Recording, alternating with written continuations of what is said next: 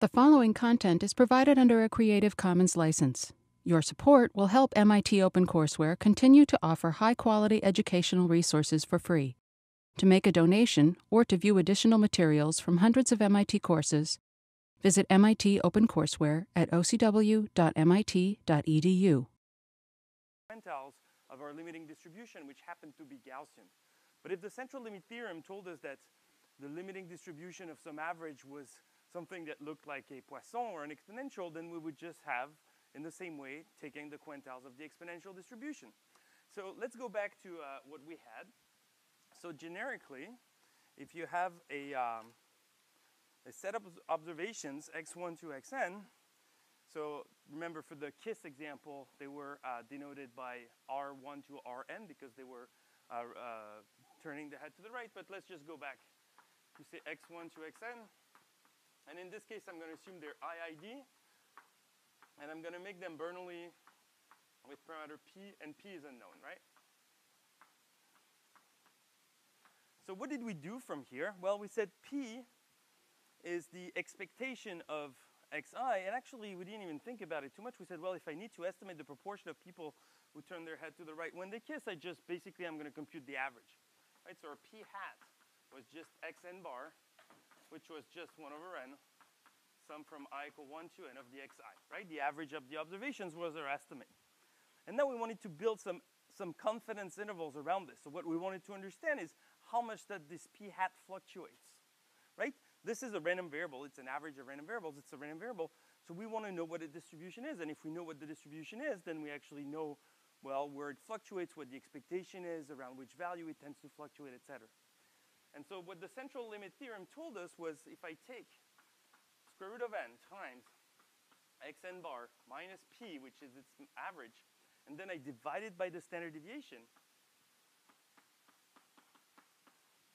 then this thing here converges as n goes to infinity, and we will say a little bit more about what it means in distribution, to some standard normal random variable, right? So that was the central limit theorem. So what it means is that when I think of this as a random variable, when n is large enough, it's going to look like this. And so I understand perfectly its fluctuations. I know that this thing here has, I know the probability of being in this zone. I know that this number here is 0. I know a bunch of things. All right? And then, in particular, what I was interested in was that the probability, that's the absolute value of a Gaussian random variable, exceeds q alpha over 2, or q alpha over 2. We said that this was equal to what?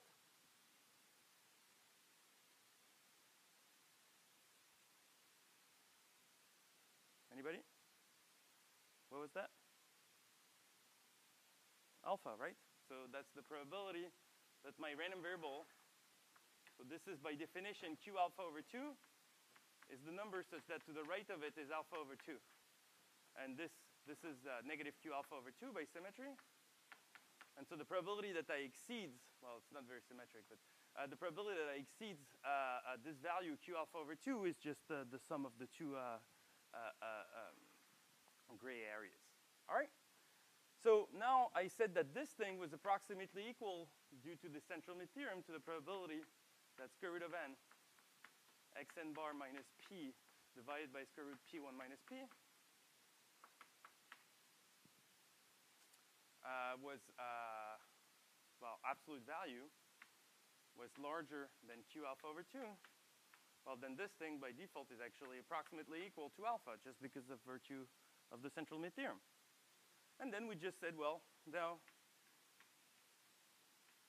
solve for p. Has anyone attempted to solve the degree 2 equation for p in the homework? Anybody's tried? Okay. So essentially, this is going to be an equation in p. Sometimes we don't want to solve it. Some of the p's we replace by their worst possible value. For example, we said one of the tricks we had was that this value here, square root of p1 minus p, was always less than 1/2. And so we could actually get this confidence interval that was larger than all possible confidence intervals for all possible values of p. But we could solve for p. Do we all agree on the principle of what we did? So that's how you build confidence intervals. Now let's step back for a second and see what was important in the building of these confidence intervals. The really key thing is that I didn't tell you why I formed this thing, right? We started from x bar, and then I took some weird function of x bar that depended on p and n. And the reason is because when I take this function, the central limit theorem tells me that it converges to something that I know. But the very important thing about the something that I know is that it does not depend on anything that I don't know. Right? For example, if I forgot to divide by square root of p1 minus p, then this thing would have had a variance, which is p1 minus p. If I didn't remove this p here, the mean here would have been affected by p. And there's no table for normal p1. Yes? So the square root of n terms come from, so really you should view this, so here, there's a rule in sort of a quiet rule in math that you don't write a divided by b over c, right? You write c times a divided by b because it looks nicer. But the way you want to think about this is that this is x bar minus p divided by square root of p1 minus p divided by n. And the reason is because this is actually the standard deviation of this, x bar n. This is actually the standard deviation of this guy. And the square root of n comes from the fact it's an average. Okay? So the key thing was that this limiting distribution, did not depend on anything I don't know. And this is actually called a pivotal distribution. It's pivotal. I don't need anything. I don't need to know anything, and I can read it in a table. Sometimes there's going to be complicated things, but now we have computers. The beauty about Gaussians is that people have studied them to death, and you can open any textbook, and you will see a table at the end that will tell you for each value of alpha you're interested in, will tell you what q alpha over 2 is. But there might be some crazy distributions, but as long as they don't depend on anything, we might actually be able to simulate from them, and in particular compute what q alpha over 2 is for any possible value alpha.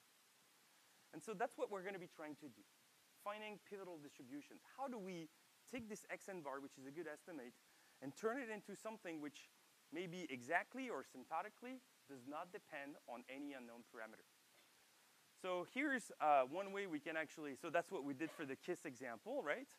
And here I mentioned, for example, in the extreme case, when n was equal to 3, we would get a different thing. But here the CLT would not be valid. And what that means is that my pivotal distribution is actually not the normal distribution, but it might be something else. And I said we can make exact computations. Well, let's see what it is, right? If I have 3 observations, so I'm going to have x1, x2, x3, okay? So now I take the average of those guys. Okay, so that's my estimate. How many values can this guy take?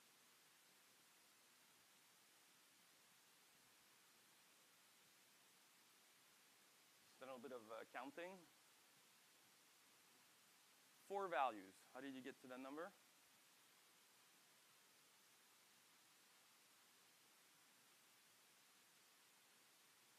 Okay, so each of these guys can take value 0, 1, right? So the number of values that it can take, I mean, it's a little annoying because then I have to sum them, right? So basically, I have to count the number of ones, right? So how many ones can I get, right? Sorry, I have to, yeah, so this is the number of ones that I get. Okay, so let's look at them. So we get 0, 0, 0, 0, 0, 1, and then I get basically 3 of them that have just a 1 in there, right? Okay, so there's 3 of them. How many of them have exactly 2 ones? 2. Sorry, 3, right? So it's just this guy where I replace the zeros and the 1. Okay, so now I get, so here I get 3 that take the value 1, 1 that get the value 0, and then I get 3 that take the value 2, and then 1 that takes the value 1. The value all ones, right? Okay, so everybody knows what I'm missing here. It's just the ones here where I replace the zeros by 1s. Okay, so the number of values that this thing can take is 1, 2, 3, 4. Okay, so someone's counting much faster than me. And so those numbers, you've probably seen them before, right? 1, 3, 3, 1, remember? And so essentially those guys, it takes only 3 values, which are either 1/3, 1, sorry, 1/3. Well, okay. So it's 0, sorry. 1/3, 2/3, and 1. Okay, those are the 4 possible values you can take. And so now, which is probably much easier to count like that. And so now, all I have to tell you if I want to describe the distribution of this probability of this random variable is just the probability that it takes each of these values. So x bar 3 takes the value 0. Probability that x bar 3 takes the value 1/3, etc. If I give you each of these possible values, then you will be able to know exactly what the distribution is, and hopefully maybe to turn it into something you can compute. Now the thing is that those values will actually depend on the unknown p, right? What is the unknown p here? What is the probability that x bar 3 is equal to 0, for example? I'm sorry? Yeah, okay, so let's write it without making the computation. So 1/8 is probably not the right answer, right? For example, if p is equal to 0, what is this probability? 1. If p is 1, what is this probability?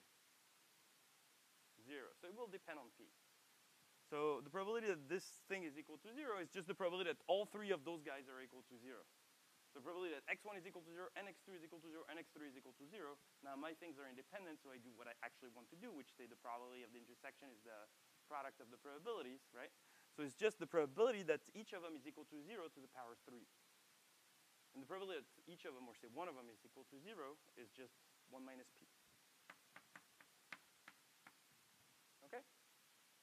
And then for this guy, I just get the probability. Well, it's more complicated because I have to decide which one it is, but those things are just the probability of some binomial random variables, right? This is just a binomial, x bar 3. So if I look at x bar 3, and then I multiply it by 3, it's just the sum of independent Bernoullis with parameter p. So this is actually a binomial with parameter 3 and p. Okay? And there's tables for binomials, and they tell you all these things. Okay? Now the thing is, I want to invert this guy, right? Somehow, this thing depends on p. I don't like it. So I'm going to have to find ways to get these things depending on p, and I could make all these nasty computations and spend hours doing this. But there's tricks to go around this. There's upper bounds. Just like we just said, well, maybe I don't want to solve the second degree equation in p because it's just going to capture maybe smaller order terms, right? Things that maybe won't make a huge difference numerically. You can check that in your problem set 1. Does it make a huge difference numerically to solve the second degree equation, or to just use the brutal bound p1 minus p, or even to plug in p hat instead of p? Those are going to be, the problem set 1 is to make sure that you see what magnitude of changes you get by changing from one method to the other. So what I wanted to go to is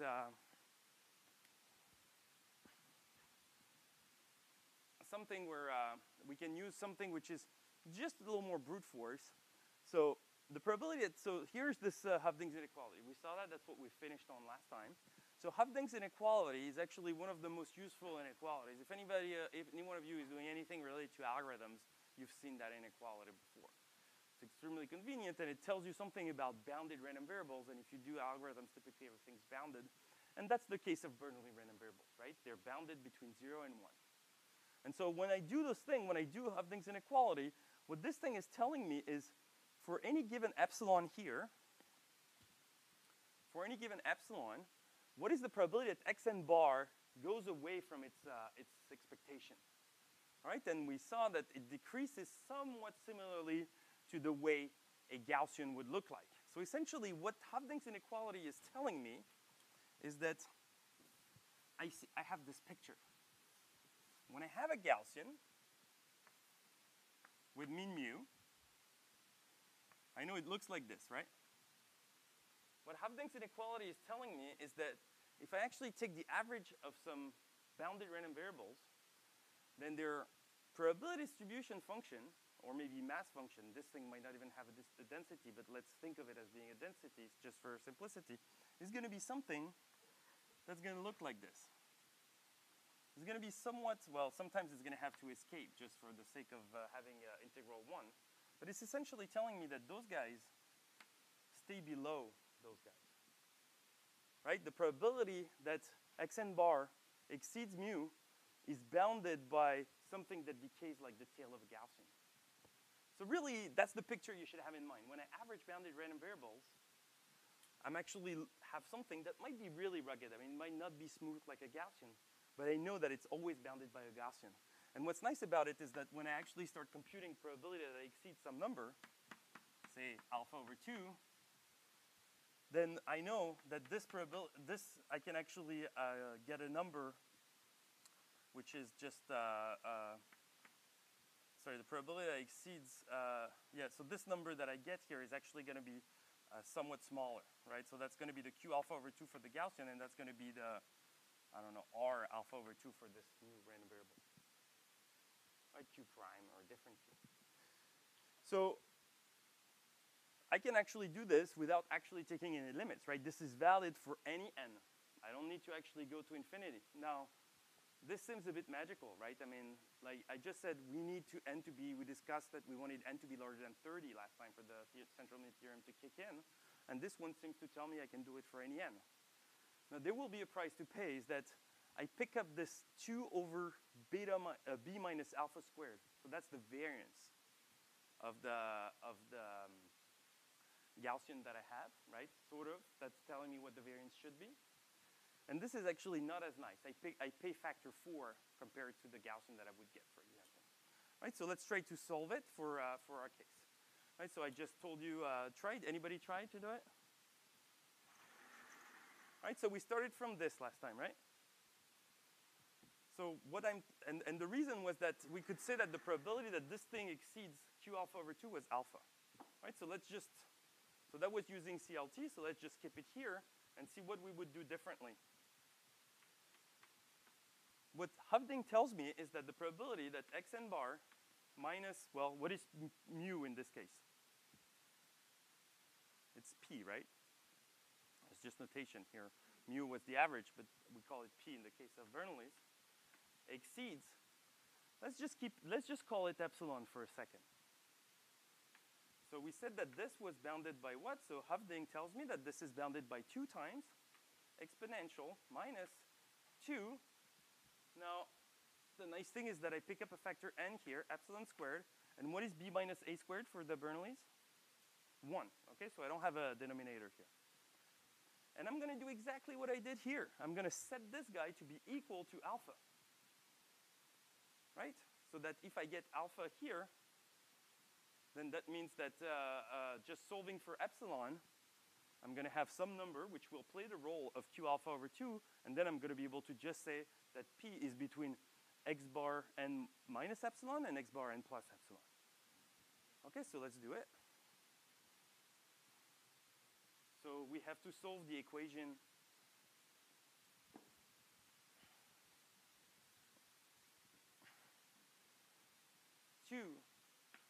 exponential minus 2n epsilon squared equals alpha, which means that, so here I'm going to get, there's a 2 right here. Yeah. So that means that I get alpha over 2 here. Then I take the logs on both sides. So now let me just write it. And then I want to solve for epsilon. So that means that epsilon is equal to square root log 2 over alpha divided by 2n. Okay? It's just, yes?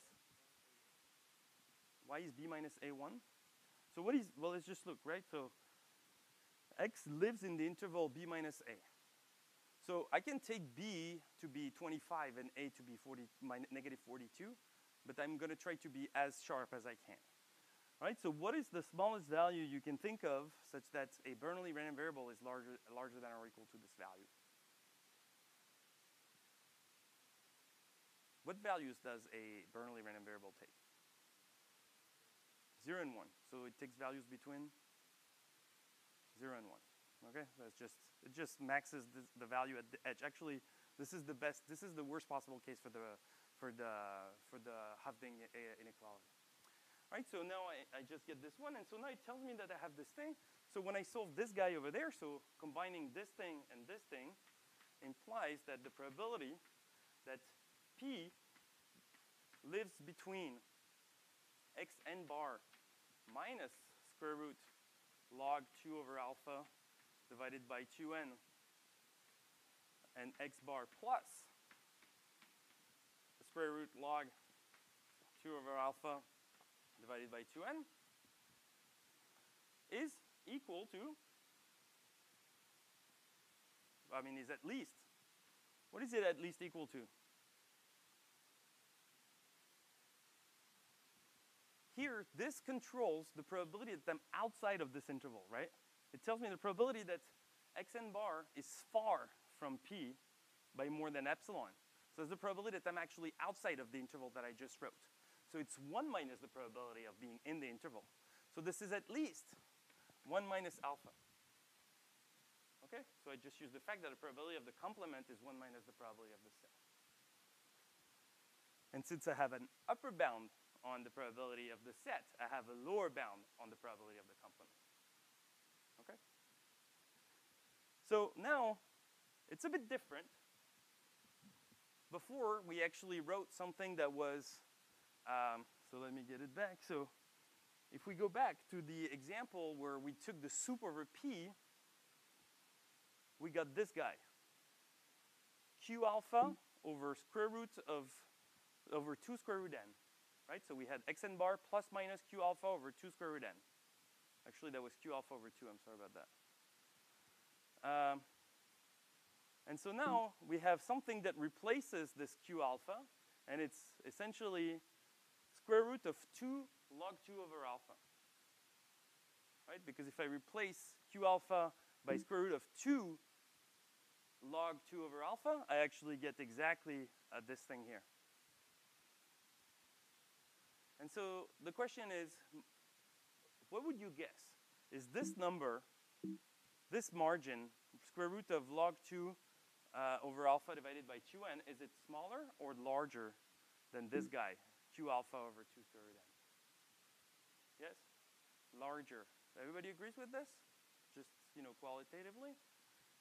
Right, because we just made a very conservative statement. We did not use anything. This is true always.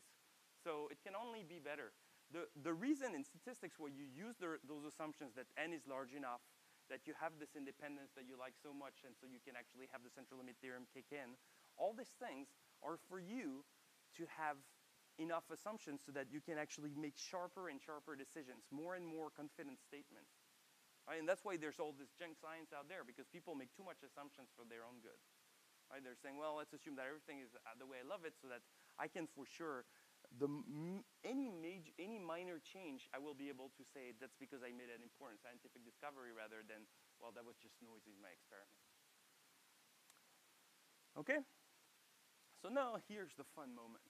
And actually, let me tell you why we look at this thing. So there's actually, who has seen different types of convergence in a probabilistic class? Okay, so graduate students. And so there's different types of, in the real numbers, there's very simple, there's one convergence, xn tends to x. So you start thinking about functions, well, maybe you have uniform convergence, you have pointwise convergence. So if you've done some real analysis, there's different types of convergence you can think of. And in the convergence of random variables, there's also different types, but for different reasons. It's just because the question is, what do you do with the randomness? When you say that something converges to something, it probably means that, well, you're willing to tolerate low probability things happening for where it doesn't happen. And on how you handle those creates different types of convergence. So to be fair, in statistics, the only convergence we care about is the convergence in distribution. That's this one.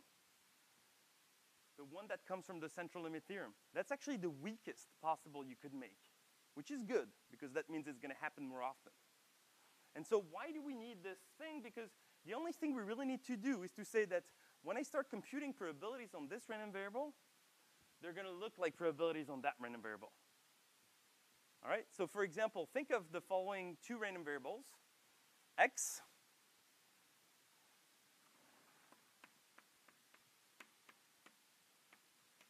and minus x. Okay, so this is the same random variable, and this one is negative. Okay? When I look at those two random variables, think of them as a sequence, a constant sequence. These two constant sequences do not go to the same number, right? One is plus one is x, the other one is minus x. So unless x is the random variable always equal to 0, those two things are different. However, when I compute probabilities on this guy and when I compute probabilities on that guy, they're the same. Because x and minus x have the same distribution, just by symmetry of the Gaussian random variable. And so you can see this is very weak. I'm not saying anything about the two random variables being close to each other every time I'm going to flip my coin, right? Maybe I'm going to press my computer and say, what is x? Well, it's 1.2. Negative x is going to be negative 1.2. Those things are far apart, and it doesn't matter because in average, those things are going to have same probabilities of happening. And that's all we care about in statistics. You need to realize that this is what's important and why you need to know, because you have it really good. If you're a probabilist, you really care more about convergence, almost surely, which is probably the strongest you can think of. So what we're going to do is talk about different types of convergence, not to just reflect on the fact on how our life is good. It's just that the problem is that when the convergence in distribution is so weak that I cannot do anything I want with it. In particular, I cannot say that if xn converges in distribution and yn converges in distribution, then xn plus yn converges in distribution to the sum of their limits. I cannot do that. It's just too weak. Right? Think of this example. I mean, it's preventing you to do quite a lot of things. Right? In particular, right? So this is conversion in distribution to some n01. This is conversion in distribution to some n01. But their sum is 0, and it's certainly not, doesn't look like the sum of two independent Gaussian random variables, right? And so what we need is to have stronger conditions here and there so that we can actually put things together. And we're going to have more complicated formulas. One of the formulas, for example, is if I replace p by p hat in this denominator, right? We mentioned doing this at some point. So I would need that p hat goes to p. But I need stronger than in distribution so that this happens. I actually need this to happen in a stronger sense. All right, so here are the first two strongest sense in which random variables can converge. The first one is almost surely.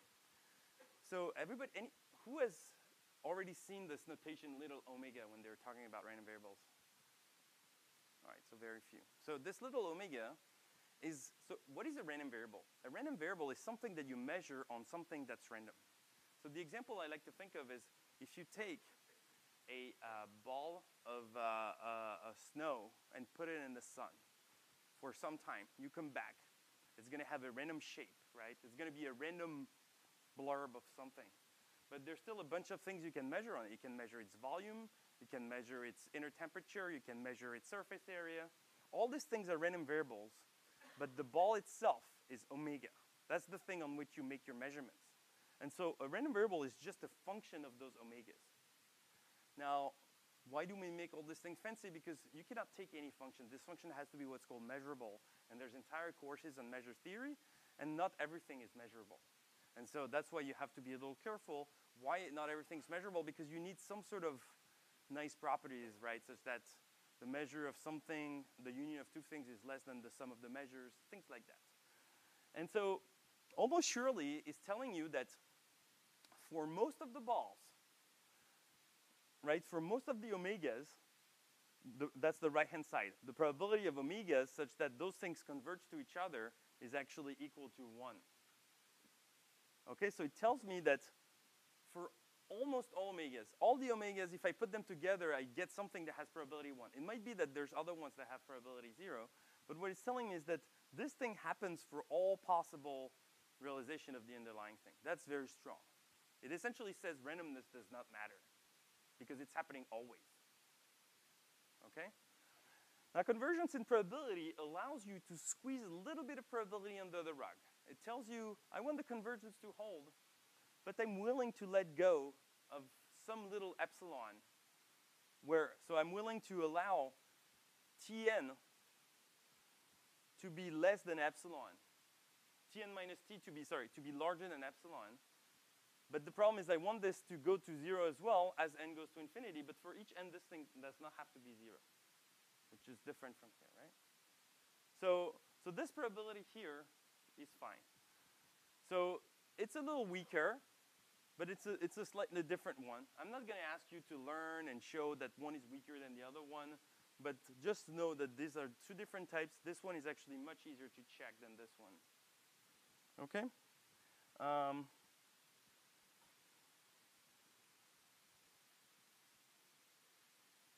Then there's something called convergence in LP. So this one is the fact that it embodies the following fact. If I give you a random variable with mean 0, and I tell you that its variance is going to 0, right? You have a sequence of random variables. Their mean is 0, their expectation is 0, but their variance is going to 0. Right? So think of Gaussian random variables with mean 0 and a variance that shrinks to 0. Then this random variable converges to a spike at 0, so it converges to 0, right? And so what I mean by that is that to have this convergence, all I had to tell you was that the variance was going to 0. And so in L2, this is really what it's telling you. It's telling you, well, if the variance is going to 0, well, it's for any random variable t. So here what I described was for a deterministic t. So Tn goes to a random variable t. If you look at the square, the expectation of the square distance, and it goes to 0. But you don't have to limit yourself to the square. You can take power of 3, you can take power 67.6, power 9 pi. You take whatever power you want. It can be fractional. It has to be larger than 1, and that's the convergence in LP. Okay? But we mostly care about integer p's. And then here's our star, the convergence in distribution, and that's just the one that tells you that when I start computing probabilities on the Tn, I actually, they're going to look very close to the probabilities on the T. Okay? So that was our Tn was this guy, for example, and T was the standard Gaussian distribution. Now here, this is not any probability. This is just the probability that I'm less than or equal to x. But if you remember your probability class, if you can compute those probabilities, you can compute any probability just by subtracting and just building things together. Okay? Okay, so,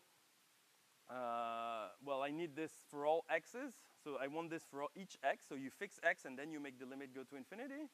You make n go to infinity, and I want this for the point x's at which the cumulative distribution function of t is continuous. There might be jumps, and that I don't actually care for those. All right, so here I mentioned it for random variables. If you're interested, there's also random vectors. Random vector is just a table of random variables. You can talk about random matrices. And you can talk about random whatever you want. Every time you have an object that's just collecting real numbers, you can just plug random variables in there.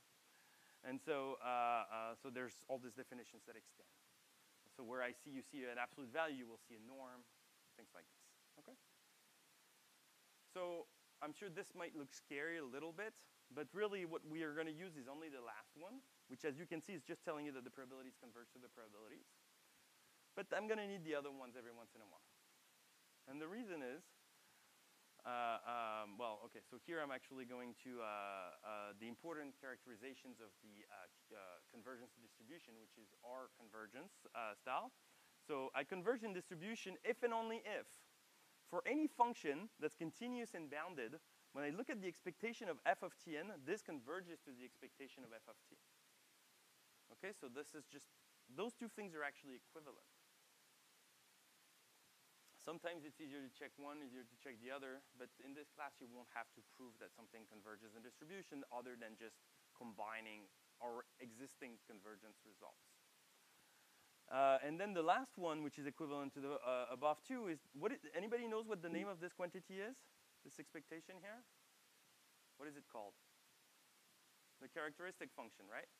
And so this I is the complex I, and it's the complex number, and so it's essentially telling me that, well, rather than actually looking at all bounded and continuous but real functions, I can actually look at one specific family of complex functions, which are the functions that maps t to e to the I xt for x in R. That's a much smaller family of functions, right? All possible continuous and bounded functions is many more elements than just the real elements. And so now I can show that if I limit myself to those, it's actually sufficient. Okay? So, you know, those three things are used all over the literature just to show things. So in particular, if you look at, if you're interested in deep digging a little more mathematically, the central limit theorem is going to be so important. Maybe you want to read about how to prove it. We're not going to prove it in this class.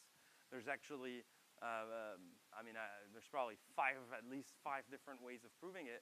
But the most canonical one, the one that you find in textbooks, is the one that actually uses the third element.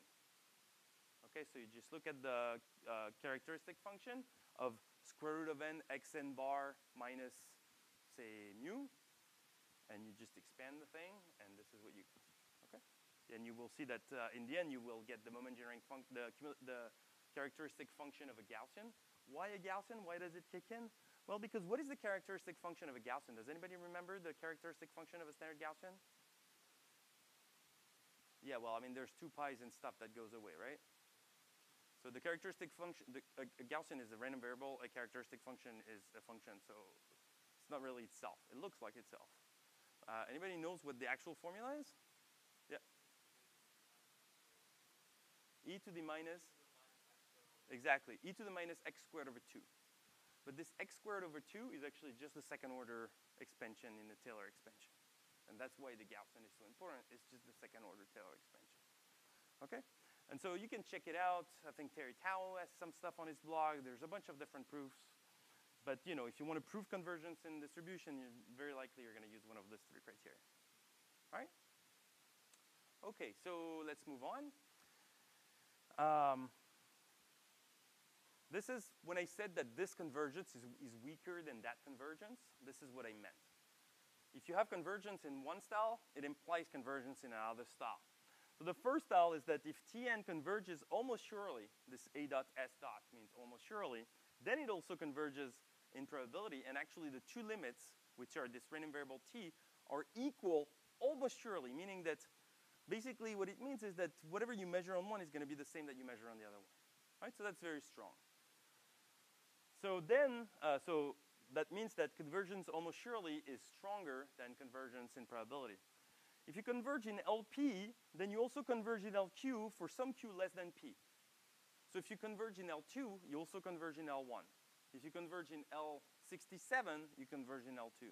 If you converge in L infinity, you converge in LP for any P. Okay? And so, again, limits are equal. And then when you converge in distribution, when you converge in probability, you also converge in distribution. Okay, so almost surely implies probability. LP implies probability. Probability implies distribution. And here, note that I did not write and the limits are equal almost surely. Why? Because the convergence in distribution is actually not telling you that your random variable is converging to another random variable. It's telling you that the distribution of your random variable is converging to a distribution. And think of this, guys. X and minus x. The central limit theorem tells me that I'm converging to some standard Gaussian distribution. But am I converging to x or am I converging to minus x? It's not well identified. It's any random variable that has this distribution. So there's no way the limits are equal. Their distributions are going to be the same, but they're not the same limit. Is that clear for everyone? So in a way, convergence in distribution is really not a convergence of a random variable towards another random variable. It's just telling you the limiting distribution of your random variable, what it is, which is enough for us. Okay, and one thing that's actually really nice is this continuous mapping theorem, which essentially tells you that, so this is one of those theorems that we like because they tell us you can do what you feel like you want to do, right? So if I have Tn that goes to T, f of Tn goes to f of T, and this is true for any of those convergence except for LP. But I have to have f which is continuous. Otherwise, weird stuff can happen. All right. So this is going to be convenient because here I don't have xn minus p. I have a continuous function. I mean, it's even a linear function of xn minus p. But I could think of like even crazier stuff to do, and it would still be true. If I took the square, it would converge to something that looks like whose distribution is the same as the distribution of a square Gaussian. Okay, so this is a mouthful. There's 2 slides. Actually, this particular slide is a mouthful. What I have in my head, since I was pretty much sitting where you're sitting, is this diagram. Okay, so what it tells me, so it's actually voluntarily cropped. So you can start from any LQ you want, large. And then as you decrease the index, you're actually implying until you imply convergence in probability. Convergence almost surely implies convergence in probability. And everything goes to the sink that is convergence in distribution. Okay? So everything implies convergence in distribution. So that's basically, rather than remembering those formulas, this is really the diagram you want to remember. Okay? right, so why do we bother learning about those things? It's because of this limits and operations, right? Operations and limits. If I have a sequence of real numbers and I know that xn converges to x and yn converges to y, then I can start doing all my manipulations and things are happy. I can add stuff, I can multiply stuff. But it's not true always for convergence and distribution, but it is. What's nice, it's actually true for convergence almost surely. Convergence almost surely, everything is true. Like, it's just impossible to make it fail.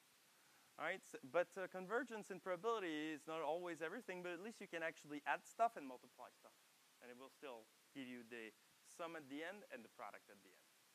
Okay, and if you can even take the ratio if v is not zero, of course, if the limit is not zero, and actually you need Vn to be not zero as well. Okay, you can actually prove this last statement, right? Because it's a combination of the first statement, of the second one, and the continuous mapping theorem, right? Because the function that maps x to 1 over x on everything but 0 is continuous. And so 1 over Vn converges to 1 over V, and then I can multiply those two things. Okay, so you actually knew that one. But really, this is not what matters, because this is something that you will do whatever happens, right? If I don't tell you you cannot do it, well, you will do it. But in general, those things don't apply to convergence and distribution unless the pair itself is known to convergence and distribution. Remember when I said these things apply to vectors? Then you need to actually say that the vector converges in distribution to the limiting vector. Now, this tells you in particular, since the cumulative distribution function is not defined for vectors, I would have to actually use one of the other distributions, one of the other criteria, which is convergence of characteristic functions or convergence of a function of bounded continuous function of the random variable, right? 0.2 or 0.3, but 0.1 is not going to get you anywhere. Okay? But this is something that's going to be too hard for us to deal with, so we're actually going to rely on the fact that we have something that's even better. There's something that is waiting for us at the end of this lecture, which is called Slutsky's, that says that if V, in this case, converges in probability, then but U converges in distribution, I can actually still do that. I actually don't need both of them to converge in probability. I actually need only one of them to converge in probability to make this statement, but to something. Okay, so let's go to another example, right? So I just want to make sure that we keep on doing statistics, and every time we're going to just do a little bit too much probability, I'm going to reset the pressure and start doing statistics again. All right, so assume you observe the the inter-arrival time of the t at Kendall, okay? So this is not the arrival time. It's not like 7:56, 8:15. No, it's really the inter-arrival time, right? So say, the next t is arriving in 6 minutes. So let's say, alewife bound. And so you have this inter-arrival time. So those are numbers, say, 3, 4, 5, 4, 3, et cetera. So I have this sequence of numbers. Okay, so I'm going to observe this, and I'm going to try to infer what is the rate of t's going out of the station from this, okay? So I'm going to assume that these times are mutually independent, all right? That's probably not completely true again. It just means that what it would mean is that 2 consecutive inter-arrival times are independent. I mean, you can make it independent if you want, but again, this independence assumption is for us to be happy and safe, okay? Unless someone comes with overwhelming proof that it's not independent and far from being independent, then yes, you have a problem. But it might be the fact that it's actually, if you have a t that's 1 hour late, if the inter-arrival time is 1 hour, then the other t, either they fixed it and it's going to be just 30 seconds behind, or they haven't fixed it and it's going to be another hour behind, right? So they're not exactly independent, but they are when things work well and approximately. Okay, and so now I need to model a random variable that's positive, maybe not upper bounded. I mean, people complain enough that this thing can be really large. And so one thing that people like for inter-arrival times is exponential distribution. Okay, so that's a positive random variable. Looks like an exponential on the right-hand side on the positive line. And so it decays very fast towards 0. The probability that you have very large values is exponentially small. And there's a parameter lambda that controls how exponentially small. It's exponential minus lambda times something. And so we're going to assume that they have the same distribution, the same random variables. So they're IID because they're independent and they're identically distributed. They all have this exponential with parameter lambda, and I'm going to try to learn something about lambda. What is the estimated value of lambda, and can I build a confidence interval for lambda? Okay, so we observe n arrival times. So as I said, the mutual independence is plausible but not completely justified. The fact that they're exponential is actually something that people like in all this what's called queuing theory. So exponentials are raised a lot when you talk about inter-arrival times. It's not about the bus, but where it's very important is call centers, service, servers where tasks come and people want to know how long it's going to take to serve a task, right? So when I call at a center, it's not, nobody knows how long I'm going to stay on the phone with this person, but it turns out that empirically exponential distributions have been very good at modeling this. And what it means is that they have this memoryless property. It's kind of crazy if you think about it. What does it think say? Let's parse it. That's the probability. So this is conditioned on the fact that T1 is larger than T, right? So T1 is just, say, the first arrival time.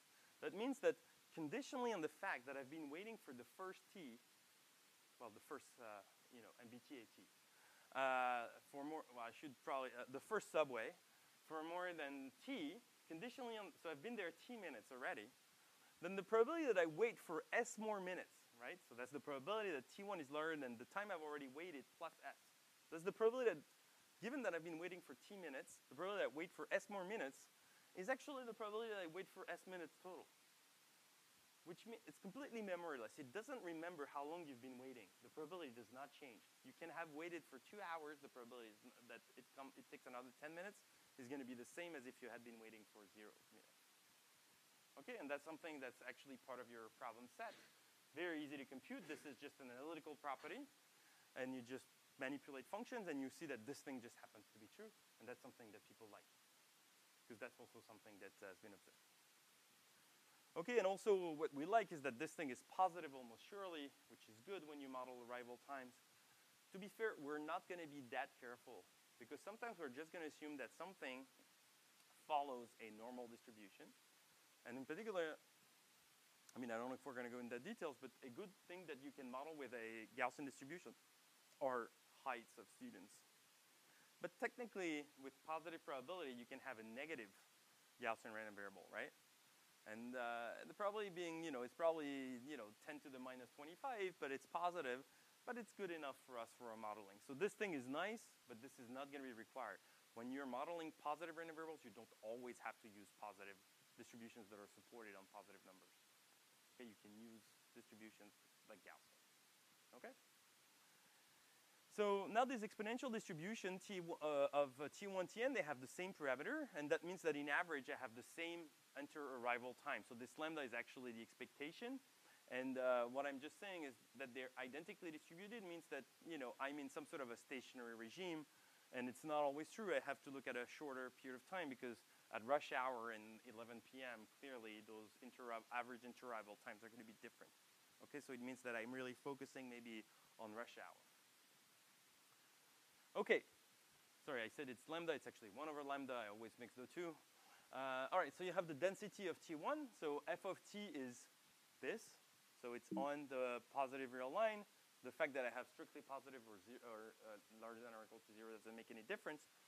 So this is the density. So it's lambda e to the minus lambda t. The lambda in front just ensures that when I integrate this function between 0 and infinity, I get 1. And you can see, I mean, it decays like exponential minus lambda t. So if I were to draw it, it would just look like this. Okay, so at 0, what value does it take? Lambda. And then I decay like exponential minus lambda t. Okay, so this is 0, and this is f of t. Okay? So very small probability of being very large. Of course, it depends on lambda. Now, the expectation, you can compute the expectation of this thing, right? So you integrate t times f of t. This is part of the little sheet that I gave you last time. This is one of the things you should be able to do blindfolded. And then you get that the expectation of T1 is 1 over lambda. That's what comes out. So as I actually tell many of my students, 99% of statistics is replacing expectations by averages. And so what you're tempted to do is to say, well, if in average I'm supposed to see 1 over lambda, I have 15 observations. I'm just going to average those observations, and I'm going to see something that should be close to 1 over lambda. Right? So statistics is about replacing averages, expectations with averages, and that's what we do. Okay, so Tn bar here, which is the average of the TIs, is a pretty good estimator for 1 over lambda. So if I want an estimate for lambda, then I need to take 1 over Tn bar. Okay, so here's one estimator. I did it without much principle, except that I just want to replace expectations by averages. And then I fixed the problem that I was actually estimating 1 over lambda by lambda. But you could come up with other estimators, right? But let's say this is my way of getting to that estimator, right? Just like I didn't give you any principled way of getting p hat, which is xn bar, in the KISS example, but that's a natural way to do it. All right? Everybody's completely shocked by this approach? All right, so let's do this. So what can I say about the properties of this estimator lambda hat? Well, I know that Tn bar is going to 1 over lambda by the law of large numbers. It's an average. It converges to the expectation, both almost surely and in probability, right? So the first one is the strong law of large number. The second one is the weak law of large number. I can apply the strong one. I have enough conditions. And hence, what do I apply so that 1 over Tn bar actually goes to lambda? So I said hence. What is hence? What is it based on?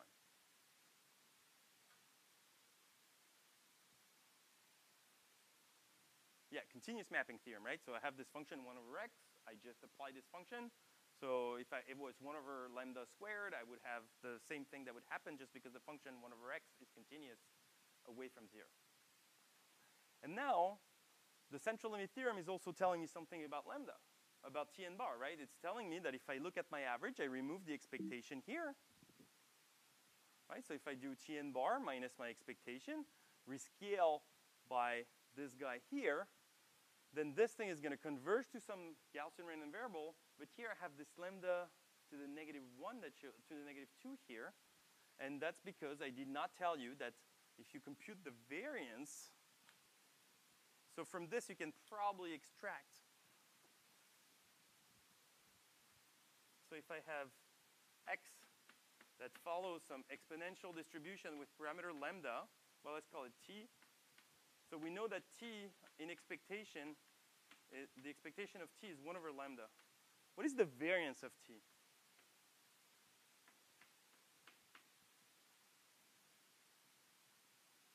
You should be able to read it from the thing here.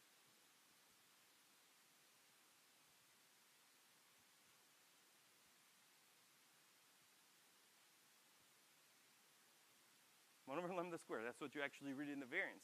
Because the central limit theorem is really telling you the distribution goes to this n. But these numbers and this number, you can read, right? If you look at the expectation of this guy, well, this guy comes out. This is 1 over lambda minus 1 over lambda. That's why you read the 0. And if you look at the variance of this guy, you get n times the variance of this average. The variance of the average is picking up a factor 1 over n, so the n cancel. And then I'm left with only one of the variances, which is 1 over lambda squared. Okay, so we're not going to do that in details, but because again, this is just a pure calculus exercise. But this is, if you compute integral of lambda e to the minus t lambda times t squared, actually t minus 1 over lambda squared, dt, between 0 and infinity, you will see that this thing is 1 over lambda squared. Okay?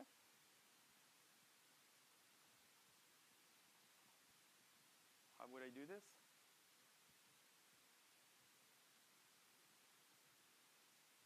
Integration by parts, right? Or you know it. All right. So this is what the central limit theorem tells me. So this gives me, if I solve this and I plug in so I can multiply by lambda and solve, and it would give me somewhat a confidence interval for 1 over lambda. Right? If we just think of 1 over lambda as being the p that I had before, this would give me a central limit theorem for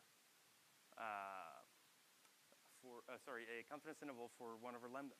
So I'm hiding a little bit under the rug the fact that I have to still define. Let's just actually go through this. I see some of you are uncomfortable with this, so let's just do it.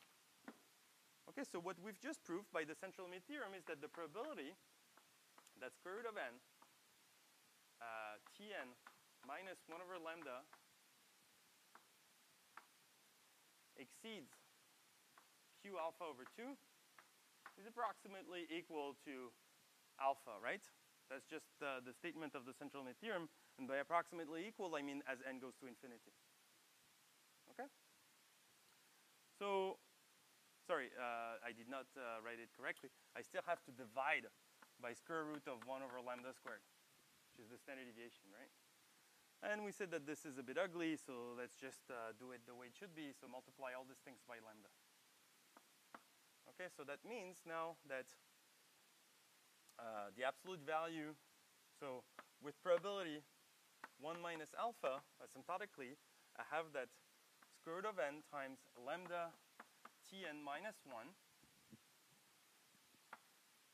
is less than or equal to Q alpha over 2. Okay? So what it means is that, well, I have negative Q alpha over 2 less than square root of n. Let me divide by square root of n here. Lambda Tn minus 1 Q alpha over 2. And so now what I have is that I get that lambda is between, so that's Tn bar, is between 1 plus Q alpha over 2 divided by root n. And the whole thing is divided by Tn bar. And same thing on the other side, except I have 1 minus Q alpha over 2 divided by root n divided by Tn bar. Okay? So it's kind of a weird shape, but it's still of the form 1 over Tn bar plus or minus something, but the something depends on Tn bar itself. Okay, and that's actually normal, because Tn bar is not only giving me information about the mean, but it's also giving me information about the variance. So it should definitely come in the size of my error bars. Okay, and that's though it comes in a fairly natural way. Everybody agrees? So now I've actually built a confidence interval. But what I want to show you with this example is, can I translate this in a central limit theorem for something that converges to lambda, right? I know that Tn bar converges to 1 over lambda, but I also know that 1 over Tn bar converges to lambda. So do I have a central limit theorem for 1 over Tn bar? Technically, no, right? Central limit theorems are about averages, and 1 over an average is not an average. But there's something that statisticians like a lot, and it's called the delta method. The delta method is really something that's telling you that you can actually take a function of an average and let it go to the function of the limit, and you still have a central limit theorem.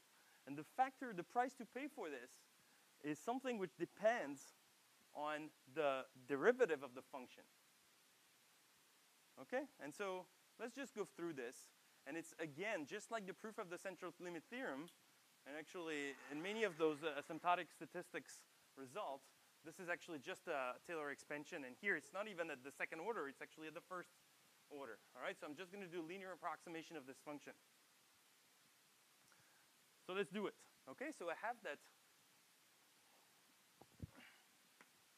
g of Tn bar.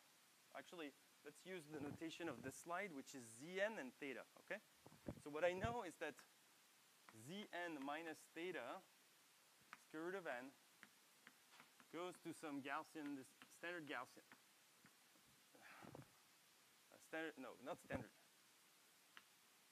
Okay, so that's the assumptions. And what I want to show is some convergence of g of Zn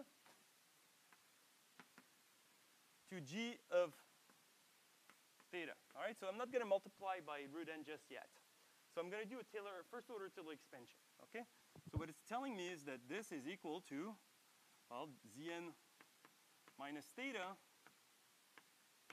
times G prime of, let's call it theta bar, where theta bar is somewhere between, say, Zn and theta, okay, for some. Okay, so if theta is less than Zn, you just permute those two, okay? So that's what the first order Taylor expansion tells me. There exists a theta bar that's between the two values at which I'm expanding, such that those two things are equal. Okay, is everybody shocked? No, so that's standard Taylor expansion. Now I'm going to multiply by root n.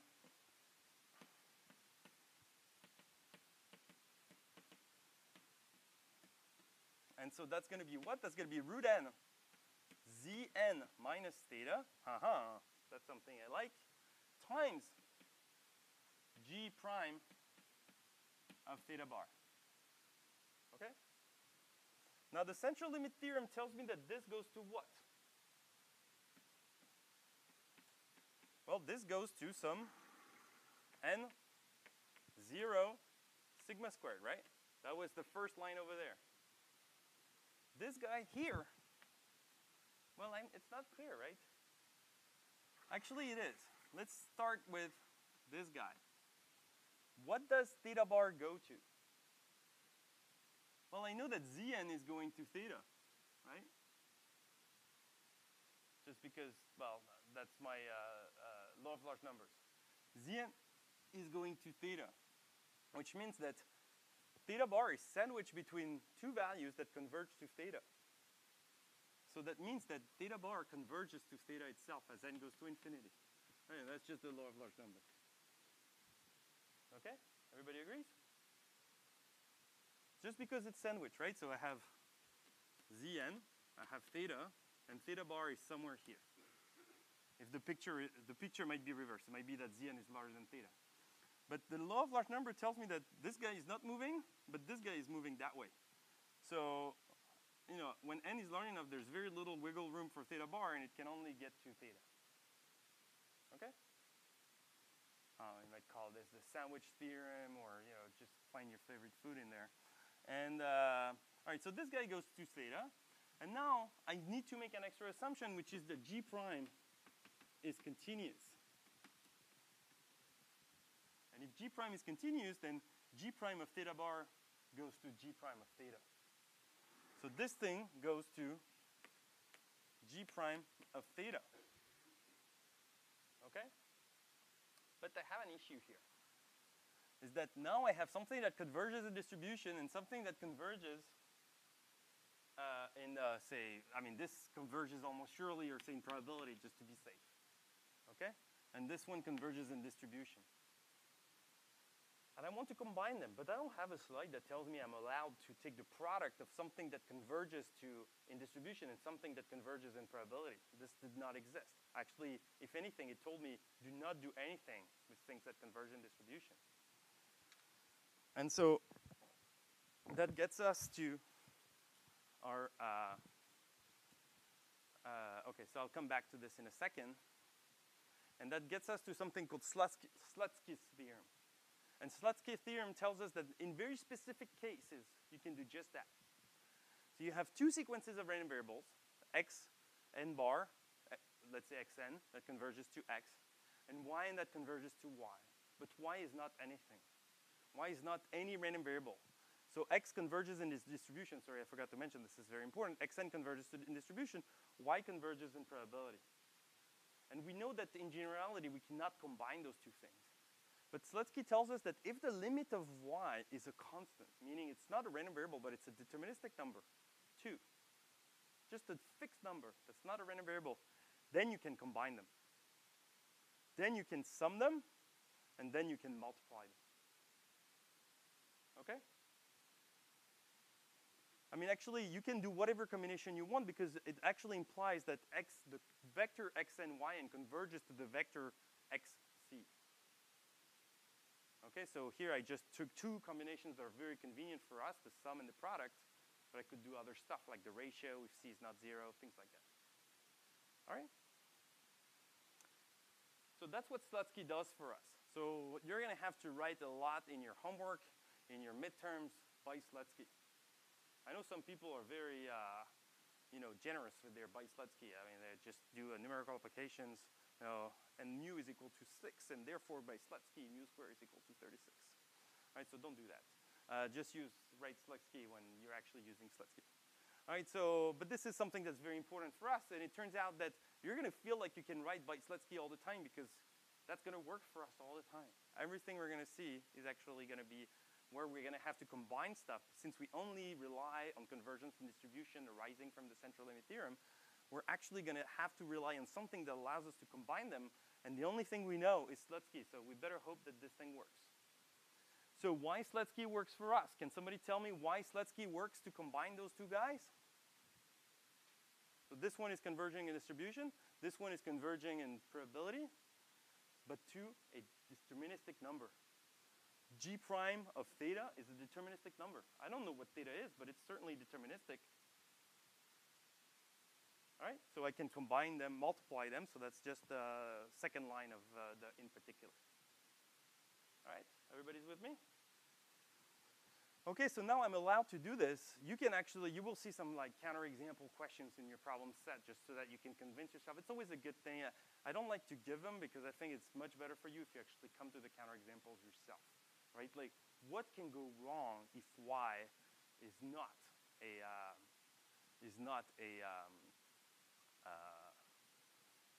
random, if y is not if c is not a constant, but it's a random variable. Okay, you can figure that out. All right, so let's go back. So we had now this delta method that tells us that now I have a central limit theorem for functions of averages and not just for averages. Okay, so the only price to pay is this derivative there.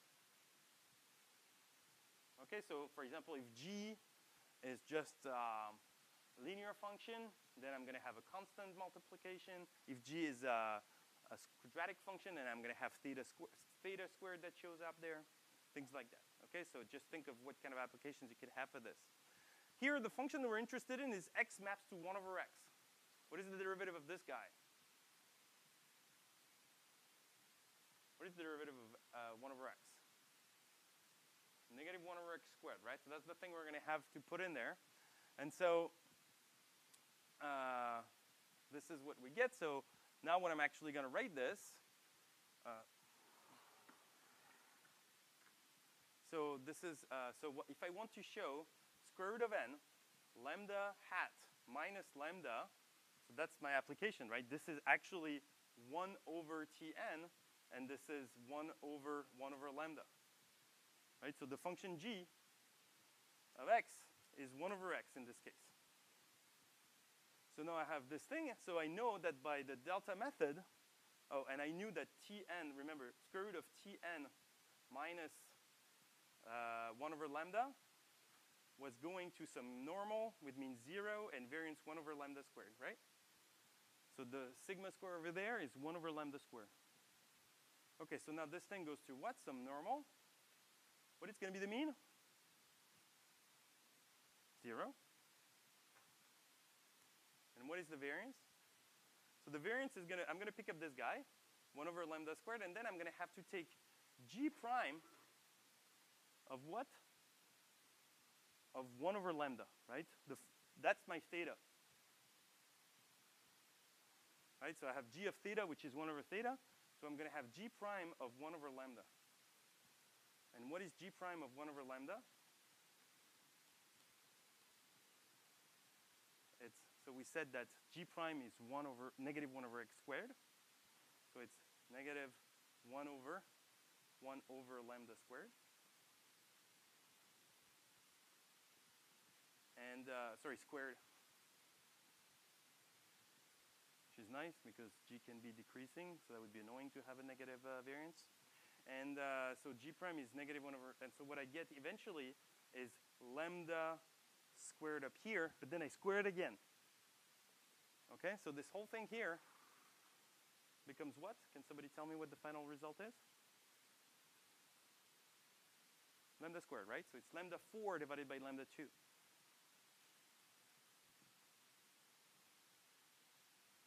Okay? So that's what's written there. And now I can just do my good old computation for a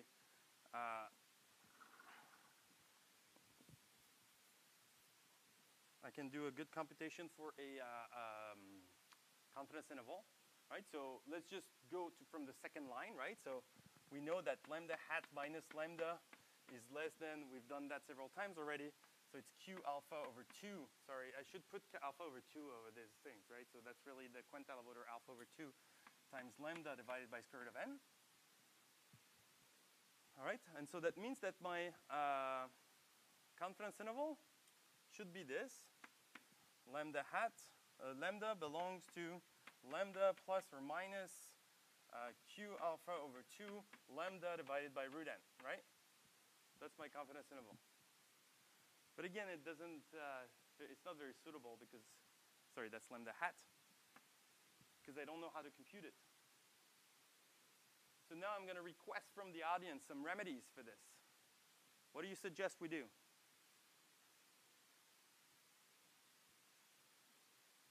What is the laziest thing I can do? Anybody? Yeah. Replace lambda by lambda hat. What justifies for me to do this? Yeah, and Slutsky tells me I can actually do it. Because Slutsky tells me, where did this lambda come from, right? This lambda comes from here. That's the one that's here, right? So actually, I could rewrite this entire thing as square root of n, lambda hat minus lambda divided by lambda converges to some n01. Okay? Now if I replace this by lambda hat, what I have is that this is actually really the original one times lambda divided by lambda hat. And this converges to n01, right? And now what you're telling me is, well, this guy I know is converges to n01, and this guy is convergent to 1 by the law of large number, but this one is convergent to 1, which happens to be a constant. It converges in probability, so by Slutsky I can actually take the product and still maintain my convergence to distribution to a standard Gaussian. So you can always do this. Every time you replace some p by p hat, as long as the ratio goes to 1, which is going to be guaranteed by the law of large number, you're actually going to be fine.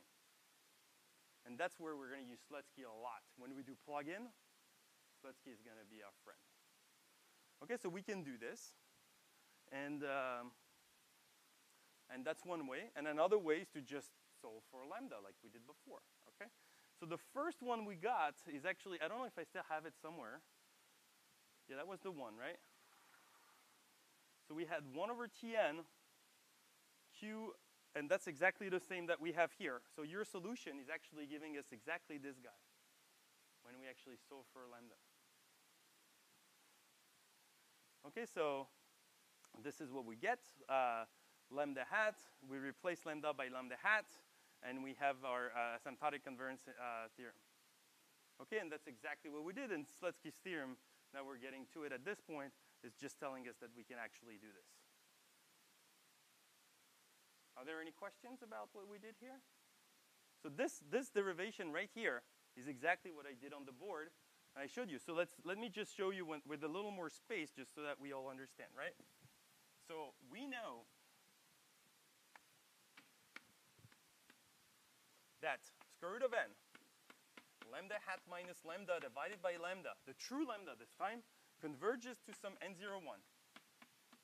All right, so that was CLT plus delta method. Okay? Applying those two, we got to here. And we know that lambda hat converges to lambda in probability and almost surely. And that's what? That was law of large number plus continuum mapping theorem, right? Because we only knew that 1 over lambda hat converges to 1 over lambda. So we had to flip those things around. And now what I said is that I apply Slutsky, so I write square root of n, lambda hat minus lambda divided by lambda hat, which is the suggestion that was made to me. Right? They said, I want this. but I would want to show that it converges to some n01, so I can legitimately use q alpha over 2 in this formula. And the way we said is like, well, this thing is actually really q divided by lambda times lambda divided by lambda hat. Right? So this thing that was proposed to me, I can decompose it in the product of those two random variables. The first one here converges to the Gaussian from the central limit theorem, and the second one converges to 1 from this guy, but in probability this time. Okay? That was the ratio of two things. In probability, we can actually get it. And so now I apply Slutsky. And Slutsky tells me that I can actually do this. That when I take the product of this thing that converges to some standard Gaussian and this thing that converges in probability to 1, then their product actually converges to still the standard Gaussian times 1. Okay? So, well, that's exactly what's done here.